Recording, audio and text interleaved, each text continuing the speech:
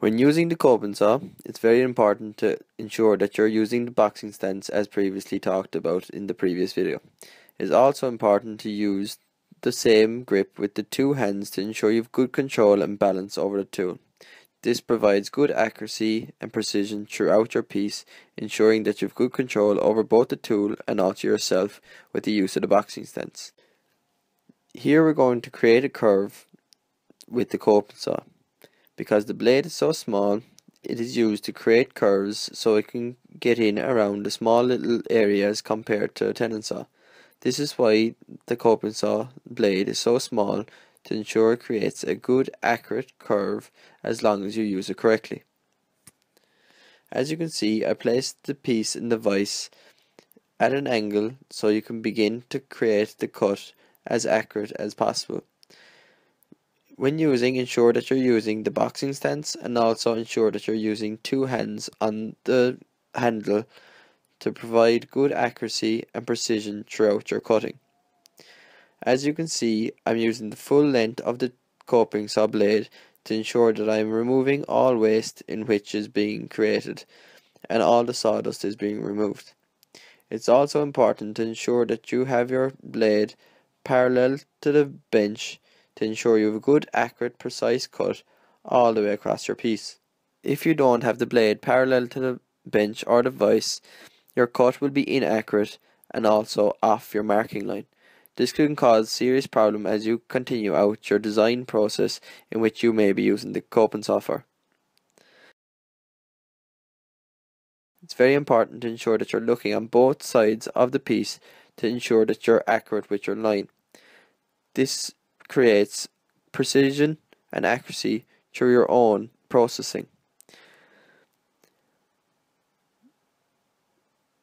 As you can see, you're taking your time with the blade to ensure you're good and accurate with your cut and using the full length of the saw.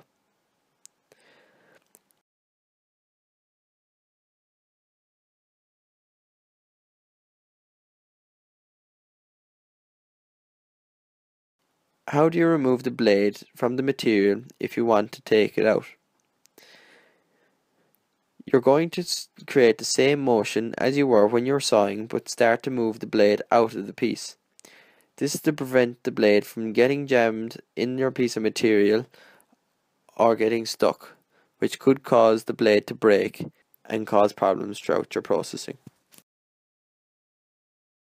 So what happens if you don't keep the blade parallel to the vise or keep an eye on both sides?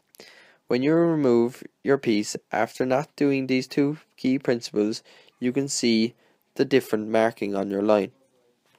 When we look closer at our processing, you can see that one line is accurate because we paid attention to one line, but the other side is gone off the marking. This is due to not keeping an eye on both sides of the material or not keeping the blade parallel to the vise to ensure that you're making a good, accurate, square cut in the piece. As the pins on the coping saw are adjustable, this means you can change the direction of the blade when necessary if you are dealing with a piece as shown in the diagram.